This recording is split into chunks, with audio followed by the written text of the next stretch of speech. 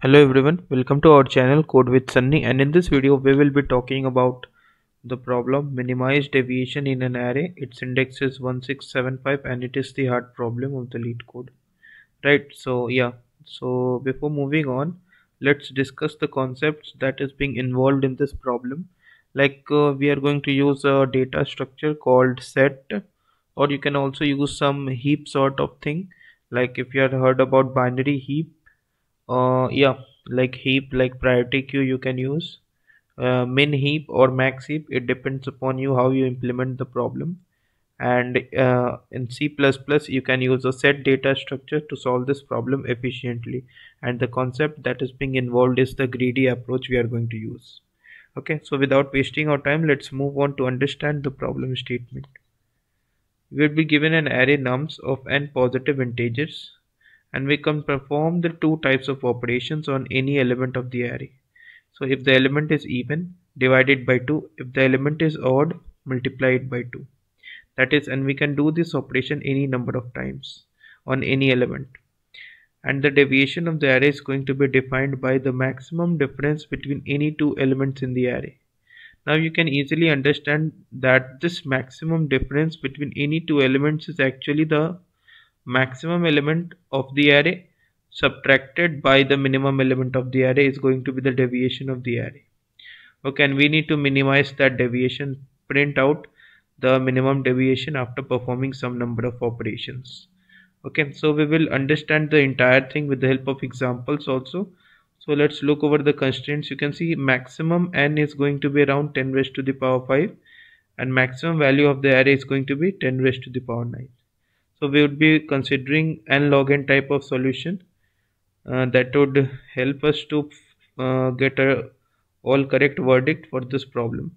So let's understand this problem with the help of examples and concepts. Okay, so let's move.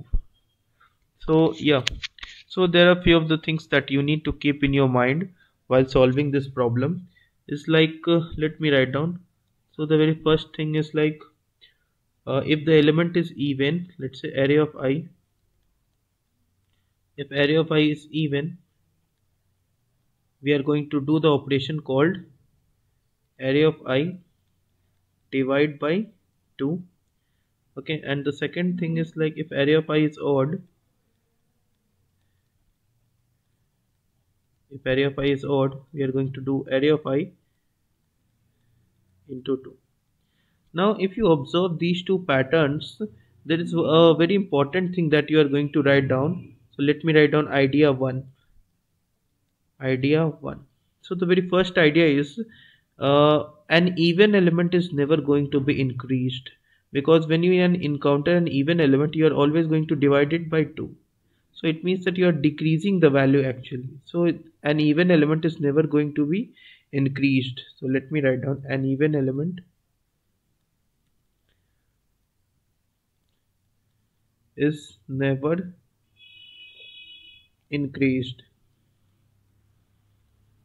Okay, and let me write down the second idea. And this very second idea is also quite useful. When we encounter an odd element, not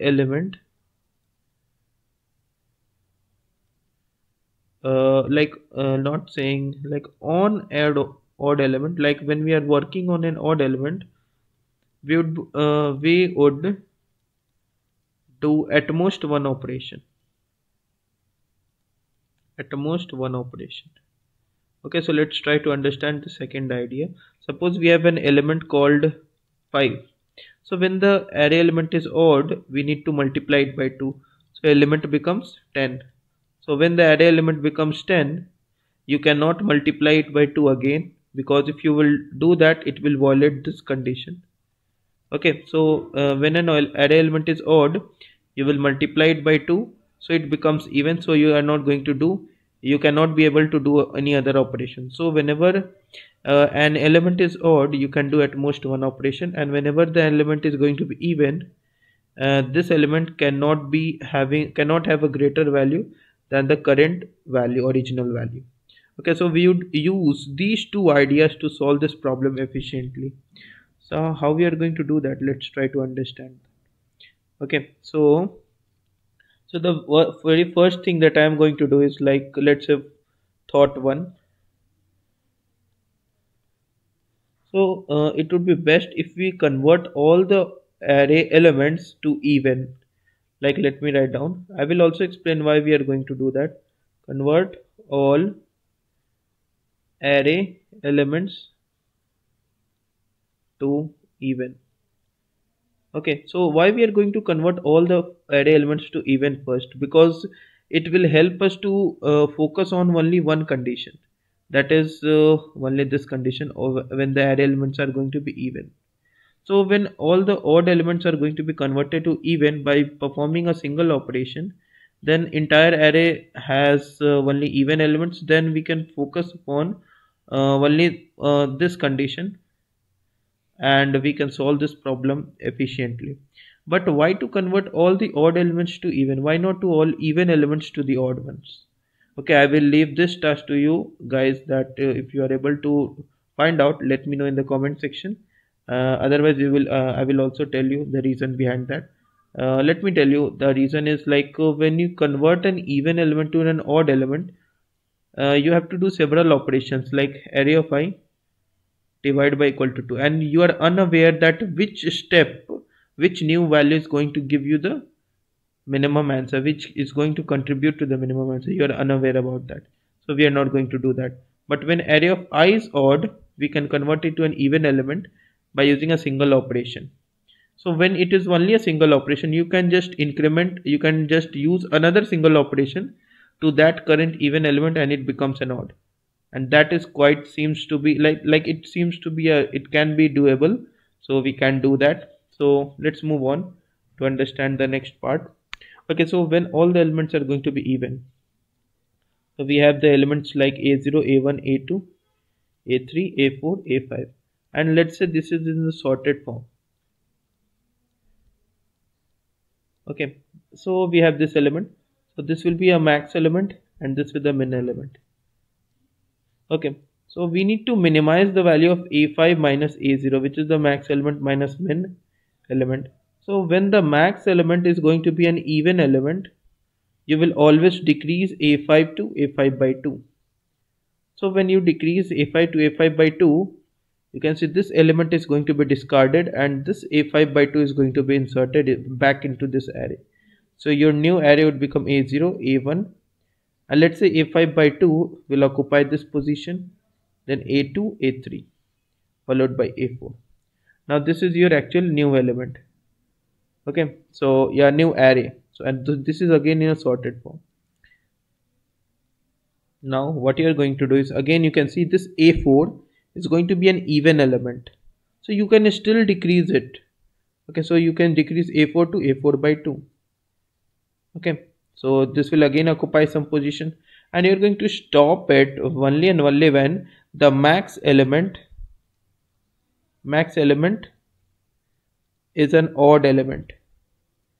Then you are done. You are not going to perform any operations, and all the minimum values that you are going to get in the path while achieving this criteria, then your answer will be minimum of all those values. Okay, so why you are stopping at this position?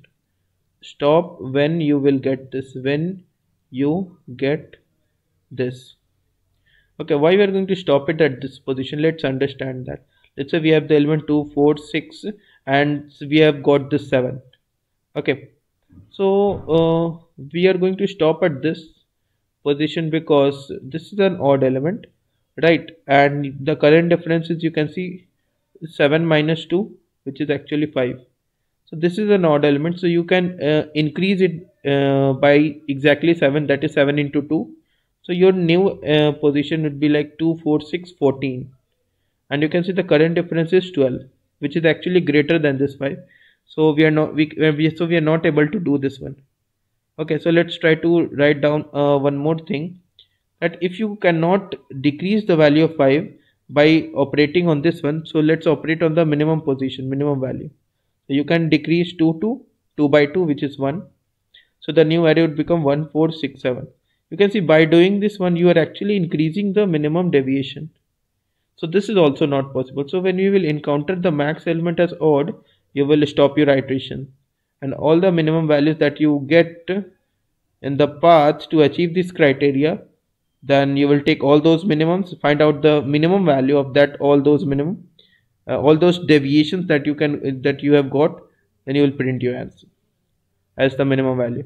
Now the thing is, like, how would you manage the sorted form of this array? So you would use a set. When you will extract the maximum element from the set and divide it by 2, you will insert it back. It will perform every operation in logarithmic time, insertion and deletion, everything. Okay, so that is what we are going to use.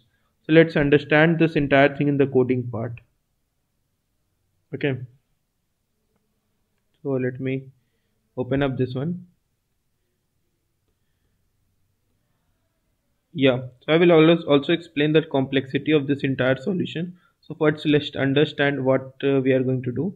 So whenever we are having the odd element, this for loop will increment, like this for loop will multiply the value by 2, and now we need to put all the elements into a set and perform the operations efficiently. So our current minimum answer would be the max element. Note that set is in the decreasing form, like it will store the values like maximum, second maximum, and so on. You can see set int greater int, here we have used the comparator.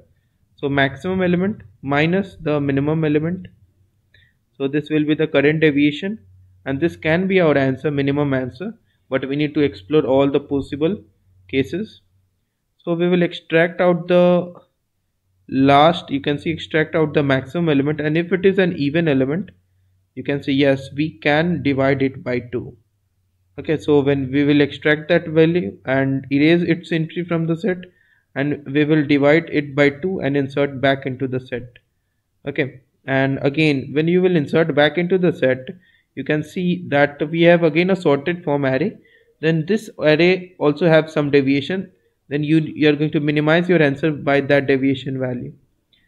Okay, and the current deviation is again this term.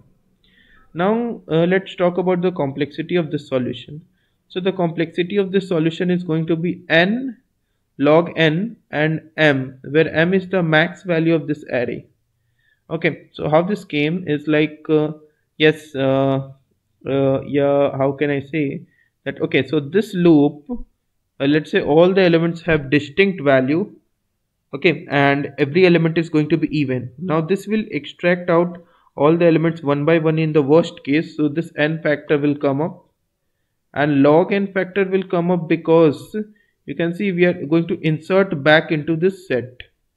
Okay, and when we will insert back into the set, it will take a logarithmic time of the max size of this set, which is log n, and log n factor will come because if any element like the max element can be reduced to the value 1 until it gets odd, like by up to a log of m times, it will be the maximum in the worst case. In general we can write, so the complexity would be n log n log m, and space complexity would be O of n. Okay, so if you guys have still any doubts, you can reach out to us through the comment section of the video, and thank you for watching this video.